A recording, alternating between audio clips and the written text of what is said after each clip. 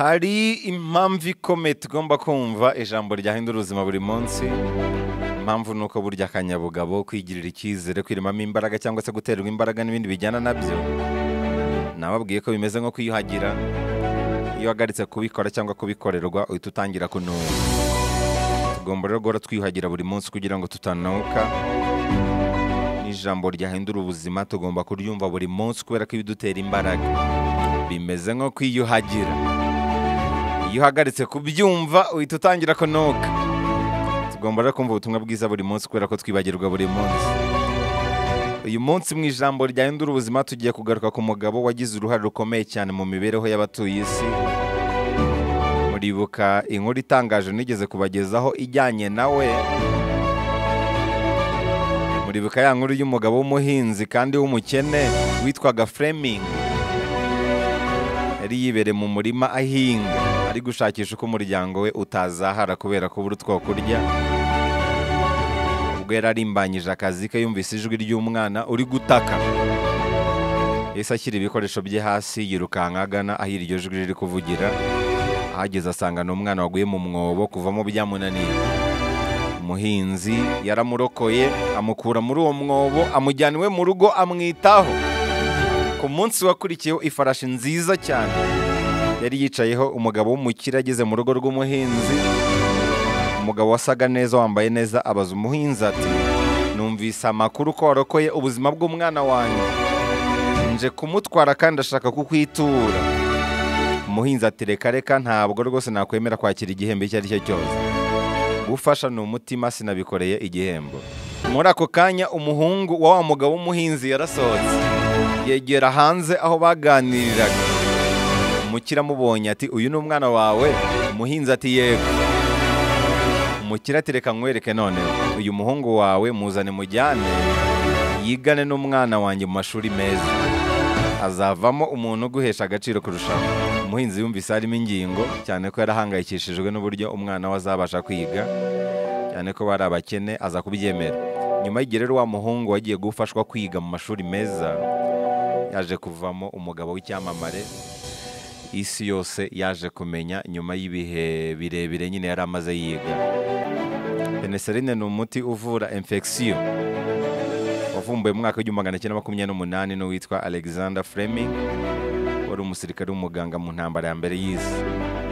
Nyuma rero kubona nta buryo buhamye buhari bwo kuvura abasirikari bakomerekeye ku rugamba, cyane ko ari ubunararibonye nyine yaboneye mu ntambara ya mbere y'isi, yabikuyemo igitekerezo kibyara uwo muti. Niyo mpamvu penicillin yarifashishijwe cyane mu kuvura inkomere mu ntambara ya kabiri y'isi yose. Penicillin ibarizwa mu cyiciro cya beta-lactam antibiotics. Yavumbuwe rero ku itariki 28 Nzeri mu mwaka w'1928. Akaba ari umuti usohokera mu mpyiko, birumvikana mu nkari, ariko ukanyunyurizwa mu mwijima. Uretse ko penicillin nubwo igira itsinda ibarizwamo, habaho n'indi miti nayo ibarizwa mu itsinda rya penicillin. Urugero nka amoxicillin burya nayo ibarizwa mu itsinda rya penicillin. Yifashishwa rero mu kuvura indwara ziterwa na mikorobe zinyuranye, harimo zifata mu buhumekero no mu myanya ndangagitsina. Uwavumbuye penicillin rero ni wa mwana w'umuhinzi wagiriye umugisha ku neza ya se. Uretse ko na wa mwana warokotse by'igitangaza, wa mwana bakuye mu mwobo, yaje nawe gukura ahinduka igihanganye, ndetse igihe kimwe yigeze kurwara umusonga. Umenye ikintu cyamuvuye watungurwa. Yavuwe na penicillin yavumbuwe na Sir Alexander Fleming. Amazina ya wa mugabo w'umukire waje kuri wa muhinzi aje gutwara umwana we ni Lord Randolph Churchill. Izina ry'umuhungu we ari nawe wari waguye mu mwobo ubwo yari muto ni Sir Winston Churchill. Ni nawe yigeze kuba minisitiri w'intebe w'Ubwongereza. Uyu munsi rero tugiye kurebera hamwe amagambo ahindura ubuzima yavuzwe na Sir Alexander Fleming. Alexander Fleming yavuzwe ku itariki 6 Kanama mwaka w'1881. Avuka kuri se wari umuhinzi High Fleming. Yamubyaranye n'umugore wa mbere yo gushakana na Grace Starling. Alexander yari n'umwana wa gatatu mu bana bane bavukana. bavukiye Scotland. Abo bana bose uko ari bane babyarwa n'umugore wa mbere wa se, cyane ko ubwo yari afite imyaka 59 yashatse umugore wa kabiri ariwe Grace. Se wa Alexander yitabye Imana atarabyara n'umugore wa kabiri. Icyo gihe yitaba Imana Alexander yari afite imyaka 7 gusa y'amavuko. Ikiza nuko yari yaramusize mu maboko mazima ya wa mukire Lord Randolph Churchill wamufashe kwiga neza, yiga muri Kilmarnock Academy. Nyuma yimukira London akomereza amasomo muri Royal Polytechnic Institution. Amaze kwiga neza yabanje gukora muri company y'ubwikorezi. Nyuma y'imyaka ine hakora yagize amahirwe yo kuragwa amafaranga ya nyirarume John Fleming. Icyo gihe ari mu kigero cy'imyaka 20. Mukuru we witwa Tom yamugira inama yo gutera ikirenge mu cye, maze mu mwaka w'1903 Alexander akomereza amasomo muri St Mary's Hospital Medical School ahitwa Paddington, ubu ni muri Imperial College London. Aho niho rero mu mwaka w'1906 yakuye Bachelor of Medicine, Bachelor of Surgery.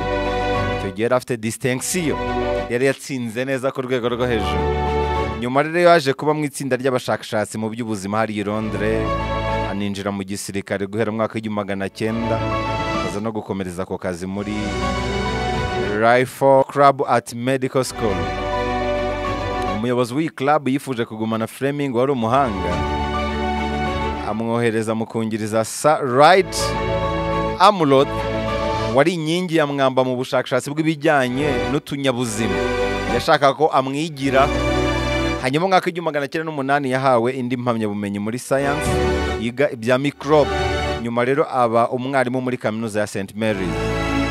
Nk'umusirikare kandi w'umuganga mwaka w'1928, nyuma yo kubona ko nta buryo buhamye bwari buhari bwo kuvura abasirikare bakomekeye ku rugamba mu ntambara mbere y'isi, Fleming rero wabanye n'abasirikare kuri urwo rugamba yaje kuvumbura umuti wa penicillin.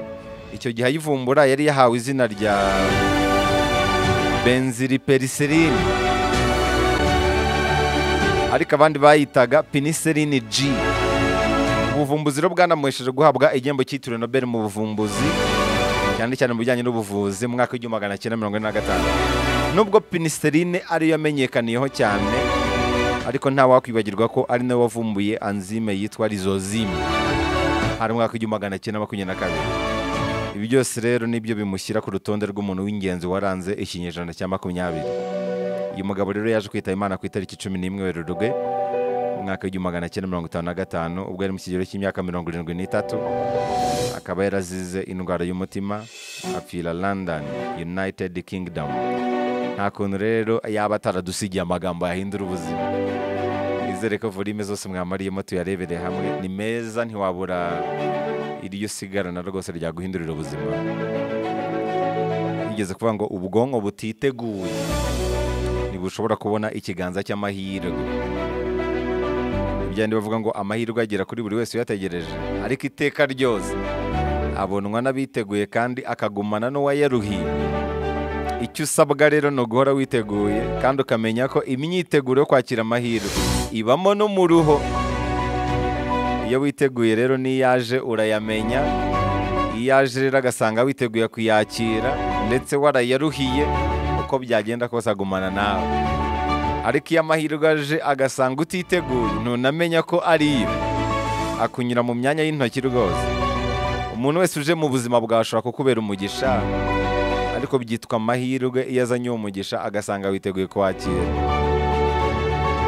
Alexander Fleming yaravuze ngo rimwe na rimwe umuntu abona icyo atashakaga, kandi ugasanga cya kindi atashakaga nicyo kimugiriye umumaro. Ibi yabivugiye mu bijyanye n'ubuvumbuzi. Hafi ubuvumbuzi bwose bwavumbuwe ntabwo ari bwo bwabaga bugamijwe kuvumburwa. Umuntu atangira yikorera ikintu runaka nawe atazi neza ibyo ari byo, yageramo hagati akavumbura ikintu kimuhindurira ubuzima, kigahindura n'ubw'abandi. Niyo mpamvu icyo umuntu asabwa ni ugukora. Ntawamenya, hari igihe ugeramo hagati ukavumbura icyo ukwiriye kwitaho cyane kurusha ibindi, ariko ntudakora, nudatangira, nta n'icyo kuvumbura kiba gihari. Wabwirwa n'iki ko ibintu bikora cyangwa bidakora mu gihe utabikoze. Fleming yaravuze ngo mu bihe bibi niho ibintu bishya bivukira. Uzasome mu mateka uzabona ko ibihe bibi, ibihe by'ibyorezo, intambara, inzara n'ibindi, niho hagiye havumburirwa ibintu bihambaye. Ibyorezo n'intambara ni ibibazo byakunze kuranga isi mu bihe bitandukanye, bigahitana n'ubuzima bw'abantu benshi, bikanahungabanya ubw'abasigaye. Gusa byagiye bisigira isi umurage n'amasomo bitandukanye, byagiye bihindura imibereho y'abantu, binatuma tubaho mu buzima turiho none aha ngaha. Ubuzima turimo none aha bwaremwe n'ibihe bibi. N'ibintu byinshi byagiye bivumburwa cyangwa se bikavugururwa mu bihe by'intambara. Intambara mbere y'isi yose yatangiye muri Nyakanga mu mwaka w'1914, irangira mu Gushyingo mu mwaka w'1918. Nubwo yasize amamiliyoni y'abantu apfuye, abasirikare n'abasivili bagapfa, ariko yatumye n'iterambere ry'iby'indege ritumbagira cyane. Ni nabwo hahimbwe ubwoko butandukanye bw'intwaro, ni nabwo uburyo bwo gutanga no kubika amaraso bwatangiye. Mbere y'intambara abagore bafatwa nk'abantu bo kuguma mu rugo bakora imirimo yabo ariko yo mu rugo, ariko politike n'intambara bigafatwa nk'ibireba abagabo gusa. Ariko kubera ko abagabo babaga bagiye kurwana mu ntambara mbere y'isi yose, byatumaga abagore bajya gusimbura abagabo mu nganda, batangira gukora imirimo nyine yakorwaga n'abagabo. Ni nabwo bwa mbere abagore bambaye amapantaro kugira ngo babashe gukora ako kazi.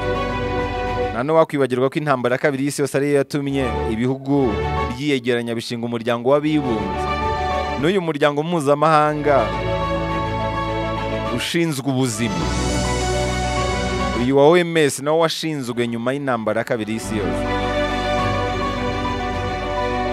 Iki nanone imashini yitwa Colossus yabaye nk'intangiriro ya za mudasobwa, nayo yavumbuwe mu ntambara ya kabiri y'isi yose. Ni ukuvuga iyi ntambara itabaho, hari igihe wenda mudasobwa twaba tuyibona mu ishusho itandukanye nuko tuyibona uyu munsi. N'iki gikoresho cya supaguru nacyo cyavumbuwe kubera intambara y'isi. Birumvikana rero yuko nubwo ibihe bibi bibaho, ariko nanone ibihe bibi hari igihe bivumburirwamo ibintu bishobora kugirira umumaro isi muri rusange. Ntabwo warondora ibintu byose byavumbuwe mu bihe bigoye ngo birangize.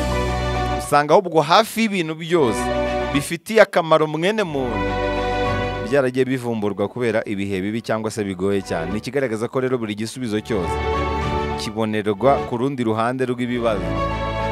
Nuhura n'ibihe bibi rero ntukajya aho ngaho ngo wihebe, menya ko ku rundi ruhande haba hari icyiza gishobora kuva muri ibyo bihe bibi. Alexander Fleming yavuze ijambo rikomeye ku bijyanye n'ubuvumbuzi bwe. Yaravuze ngo kamere niyo yaremye penicillin, njyewe icyo nakoze ni ukuyivumbura. Muri make ni nko kuvuga ngo Imana niyo yaremye penicillin, icyo nakoze ni ukuyihishurira. Aranavuga ngo ikintu kibaye gisanzwe nicyo kibamo ikintu gishya gihambaye. Buri buvumbuzi bwose buhambaye butangira n'ikintu gito kibaye kikitabwaho mu buryo budasanzwe. Uwavumbuye imbaraga za rukuruzi z'isi yabitewe no kubona pome igwa ayitekereza ko kugwa kwa pome nibyo byavuyemo ubuvumbuzi bwa Isaac Newton. Ni ikigaragaza ko n'akantu gato kabaye, iyo ukitayeho gashobora kubyara ikintu gihambaye gishobora kuguhindurira ubuzima cyangwa kigahindurira ubuzima abandi. Umuvumbuzi wese nubasha kubona ibintu bisanzwe ariko akabihinduramo ibintu bishya bidasanzwe. Uyu mugabo avuze ijambo ritangaje byanashekeje benshi, binagaragaza uburyo yikundiraga akamanyinya cyane. Yigeze kuvuga ngo penicillin irakiza ariko vino ituma abantu bishima. Yashatse no kubishimangira neza, aravuga ngo reka mbahe umuti woroheje uvura ubukonje. Uwo muti nubwo utakorewe ubushakashatsi bwa siyanse, ariko ngo uwo muti urafasha. Intama imwe yawisika imbere yo kuryama ishobora kuvura indwara zose zishamikiye ku bukonje, ibicurane n'izindi ndwara zose zishobora guterwa na microbe, ariko izo microbe zikaba zihishe inyuma y'ubwo bukonje. Alexander Fleming yakundaga akamanyinya cyane. Yigeze no kuvuga ngo ibintu bihambaye bigerwaho n'itsinda ry'abantu, ariko iteka ryose igitekerezo kiba cyaraturutse ku muntu umwe. Aranavuga ngo kuvumbura penicillin byaje nk'impanuka. yigeze no kuvuga ngo niba penicillin ishobora kuvura abarwayi bagakira, wine yitwa Spanish Sherry iyo ishobora kuzura abapfuye. Amagambo yavuze asingiza inzoga. Uyu mugabo yaravuze ngo kamere y'ubuzima irahemba, n'igikorwa gito cy'urukundo ukoze kikagira icyo kimarira ubuzima bw'umuntu runaka. Uko byagenda kose kamere y'ubuzima izakikwitura.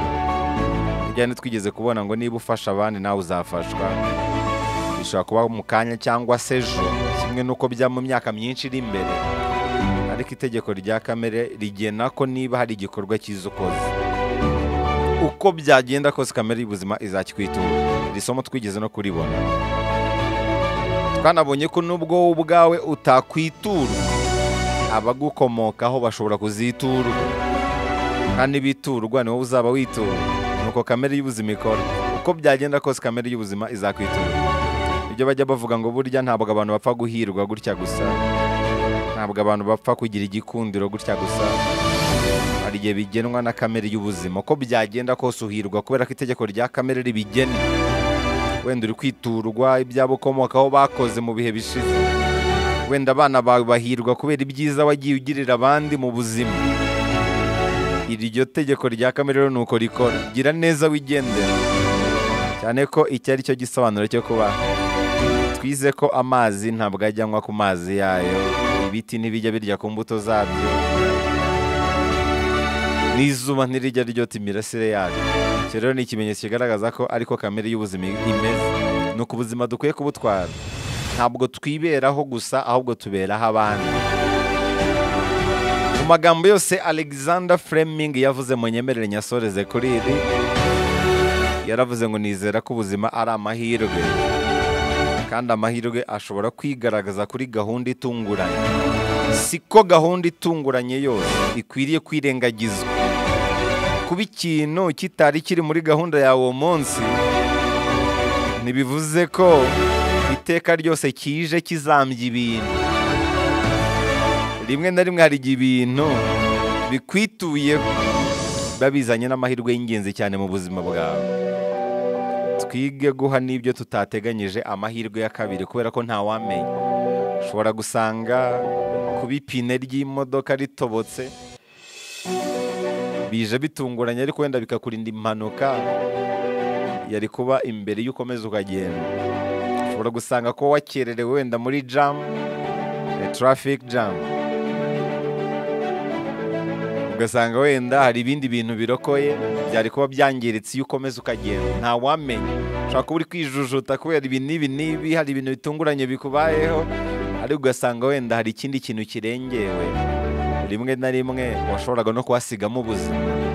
Ibyo bavuga ngo aho kuguhomba yaguhombye. Hari igihe ibintu bimwe na bimwe wapanze bidakunda, kubera ko wenda mu mipangire yawe hari igihe harimo imitego ya sekibi. Imana rero mu kukurinda iyo mitego ya sekibi ikazana izindi gahunda zitunguranye. Cyangwa se waba uri kugenda ugasanga hari ibintu runaka biri bugutinze mu nzira, uko gutinda ugasanga kwihishemo ibisubizo bihambaye. Ariko kubera ko twebwe tureba nk'abantu, ugasanga rimwe na rimwe tubifashe nk'umutwaro, tubifashe nk'ibintu bize kuzambya gahunda zacu. Nyamara wenda nibwo buryo Imana yakoresheje kugira ngo irengere ibindi by'umumaro kurusha n'ibyo ngibyo wari wapanze. Ayo masomo rero twakwigira kuri uyu munyabigo. Niyo mpamvu yavuze ngo amahirwe ashobora kwigaragaza no kuri gahunda itunguranye. Ntabwo ariko gahunda itunguranye yose ikwiriye kwirengagizwa cyangwa se kwitotomberwa. Ikintu kitari muri gahunda zawe uwo munsi kikwituye, rimwe na rimwe tujye twiga kugiha amahirwe. Ntawamenya. Ushobora gusanga hari ibyo kije kurengera. Nta kintu na kimwe kibaho nta mpamvu buri. Akaba rero amagambo meza cyane yavuzwe na Alexander Fleming. Nizere ko iri jambo ryabanejeje.